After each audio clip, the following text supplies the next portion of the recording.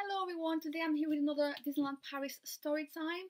This one is going to be about my experience with the New Year's Eve ticketed event last year, which was the first time Disneyland Paris did actually do a ticketed event for New Year's evening. So you had to buy a ticket to be able to go into the main Disneyland park at Disneyland Paris. I have to be honest, I would go back in a heartbeat. If you have a whole year, you can only go once in that whole year to Disneyland Paris. When would you go? I would definitely go again and celebrate New Year's Eve there. Let's just start with the story. So I was normally planning to go with my boyfriend, but he couldn't get free of work, and you know, New Year and Christmas in the kind of job he does is one each year. So one time you get Christmas off, the other time you get New Year's Eve off. But if you like rather to have one of the two off, you can ask in advance, and he asked way in advance before my impulsive planning of a Disneyland Paris New Year's Eve trip.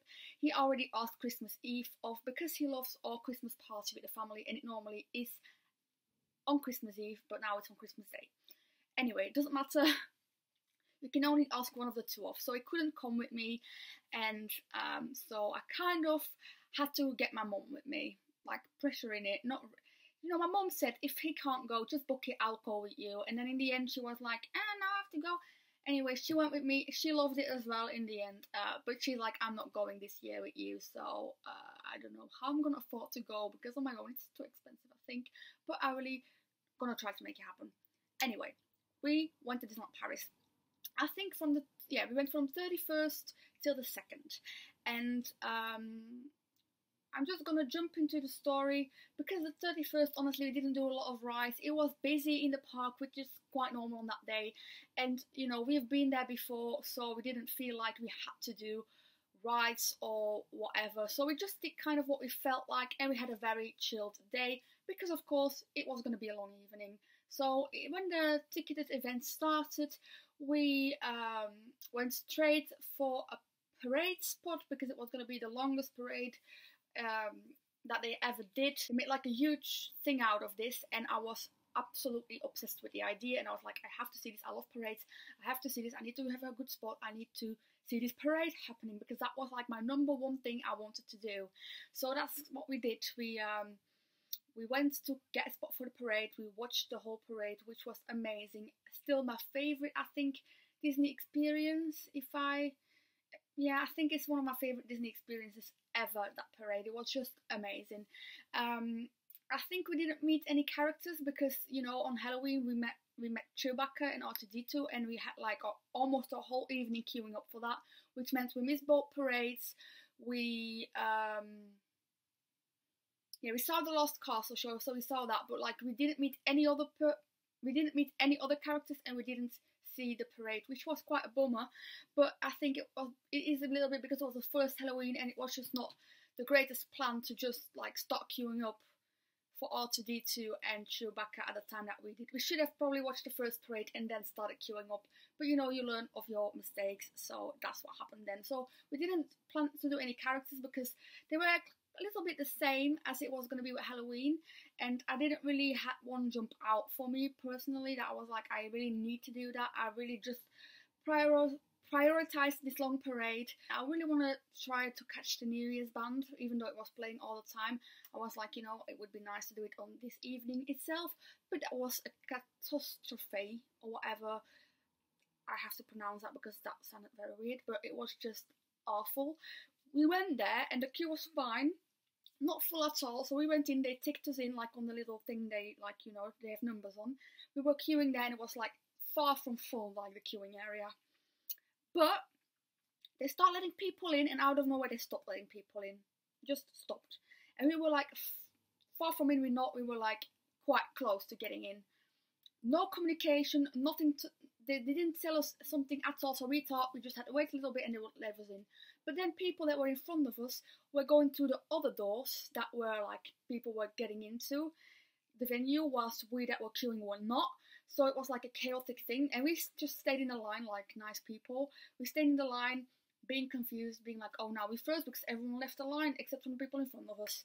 But then when they were confused and they couldn't get in those doors anymore because of the security were being weird, they came back into our line, just all again in front of us, because we were too nice. We should have just gone to the door, but of course we didn't. We left the space for these people open, and they just came all back in front of us.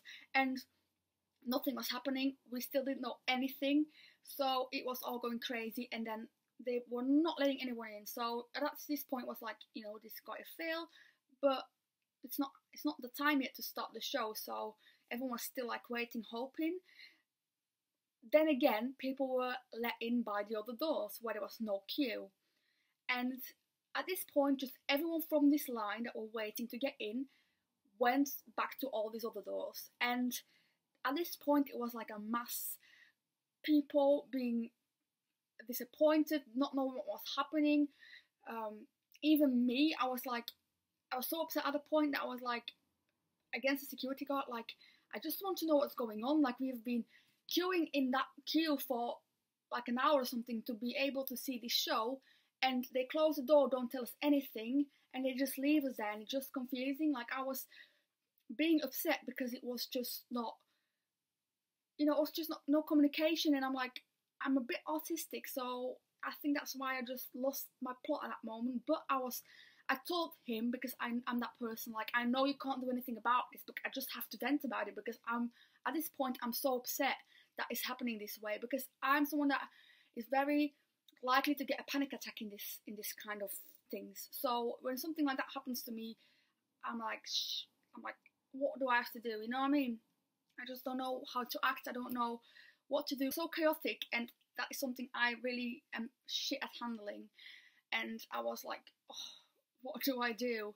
So that's kind of why I went at the security guard, but I really made sure that I know it was not his fault. But then people start pushing to get in, and I was like, come on, this is not fair. Like, people that were not queuing up at all have been let in, and we're not let in. So what I did is I took my mum, and I was like, just going through the doors as well. And it was a bit weird, but we still find a spot to sit down, even though it was still started. But at that moment I was in tears. I was like in tears because of the experience, not because, you know, I couldn't see it again the day afterwards or all these things. No, I was just in tears because this was not a Disney experience, and this is something I've never ever experienced in Disneyland before. So I was in tears watching that show, because I was just gobsmacked with what happened like minutes before. And I think that I'm like, it's official that I've autism, but I've never really believed in it myself. But now I've been diagnosed with it, and I'm studying psychology myself. I find little things that I see myself having problems with. So I now can get it why I'm diagnosed with it. But let's be honest, I'm not the person that does really need extra care or something, because I've been living with it for my whole life. I only got diagnosed with it when I was like 18 or even older, like 20, I don't know. But you know, I was diagnosed when I was like not a kid anymore. So I've always been with the problems I had, like hypersensitivity, I've always been dealing with. So the thing is, I kind of know how to deal with it. I don't know all the time, as you could see, like there I was in tears, so I clearly didn't know how to deal with it anymore. But I think I'm that sensitive because of my autism, to be honest. But that doesn't even matter. You know, if you have it very strongly, or you don't have it strongly like I have, you can still struggle with it, and yeah, it can be quite challenging. So that's the thing, it was challenging, and I was so upset that I was like, I barely ever do this. I've done it twice, I think, and I really normally go to praise people, because that's who I am. I don't want to go there to moan and to be annoying, because Disney most of the time makes me happy more than anything else. But at that moment I was like, you know, we have to like make a complaint about this, because this was just not normal, and the way I feel now is just not how I should feel. So we went after that show to the city hall, and I told the cast member, I was like, yeah, it'll just let me like tell me my story. And he was like, I know I've had more complaints already, and you know, we can't really do anything for you like right now. He's even said, I think, something that we could make sure that we had like good spots or something to see it again. But I was like, no, you don't need to do that. I mean, I've seen it, and we're probably not going to go for a second time. So he was it then that we got fast pass? I think we did. He was like, yeah, you know, I can offer you fast passes, and me and my mum love Big Thunder Mountain, and you know that queue is always crazy. So we got fast pass tickets for Big Thunder Mountain, I think, yeah. But you know, I never really go to City Hall with the thing to get something from it. Never ever. I only go there when I really have had a bad experience, which has only happened twice of the times I've been there, which is not a lot. Most of the times I go in there to give compliments out, and even when I go to complain, except from this time, because, you know, this was only a complaint. Normally when I go, there was like one trip that a lot of things added up, so I was like, I have to let them know, because I don't want people that come for the first time experience it like that. Like, you know, I've been there before, I know it's great, I just know I was unlucky, but imagine if someone that came for the first time to Disneyland Paris for their birthday had the same experience as I had on my birthday trip. So I then made a complaint, but also made compliments for the cast members that really made my trip better. And honestly, that birthday trip was not the best, but as I am someone that goes a lot, it didn't, like, you know, it didn't made it less good for me, because I just saw the positives out of it. But I can imagine if it's your first time, you spend like all your money on it, first time it's not Paris, on your birthday, and you had the things that happened to us, that you would be quite disappointed. But anyway, this is not all of the story. Back to New Year's Eve. So we got a fast pass from the Mountain. We rode that ride probably before even the fireworks, and it was so cold, so we went to Casey's Corner. We sat there, we drank something, and we waited a little bit before it was going to be midnight, and then we went out to see the fireworks. And it was amazing. I loved it. I would so go back, because I love fireworks, but I'm hypersensitive, and fireworks is one of the things I really love, but also get really scared of. Don't ask me why, but I can't handle the sounds, the loud popping sounds.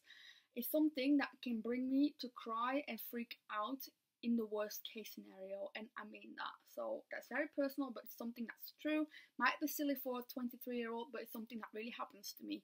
Disneyland Paris makes me enjoy fireworks because it's not loud.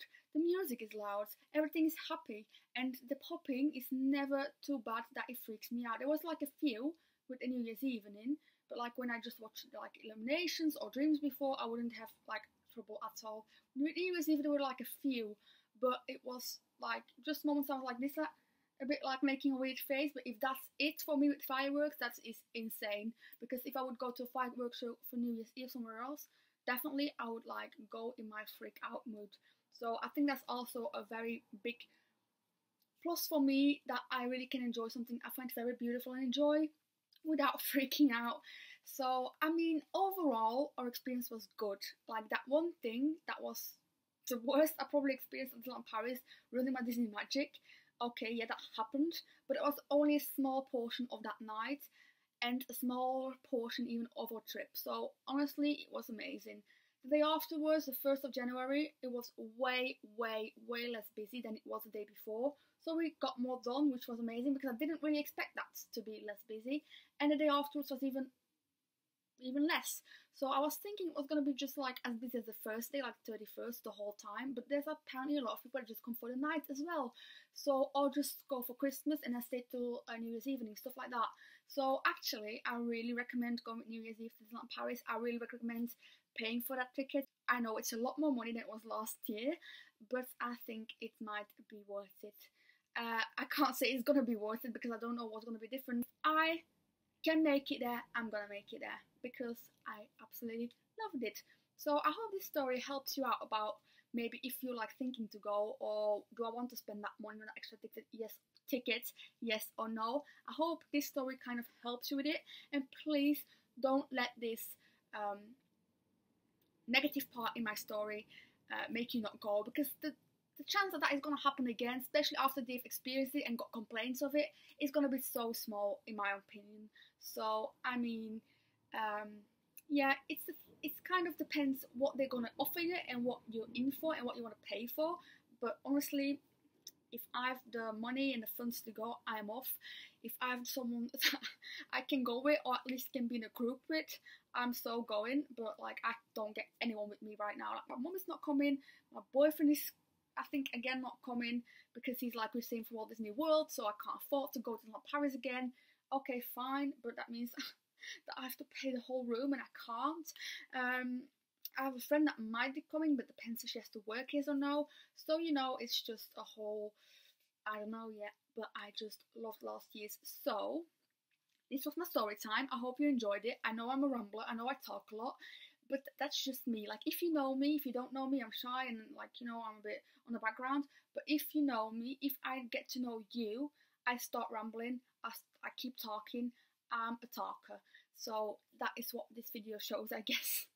I hope you enjoyed this video. If you really want to know my less good of a birthday trip, I'm not gonna call it a bad birthday trip at all, because for me, I told you the good was better than, you know, the not that good things. But if you want a story time about it, if you want to know what happened, let me know, and I'll see you in my next video. Bye bye.